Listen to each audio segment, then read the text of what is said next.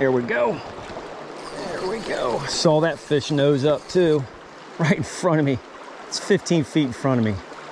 That's the beauty about fishing upstream. These fish, especially in this riffle water like this, these fish have no idea I'm here.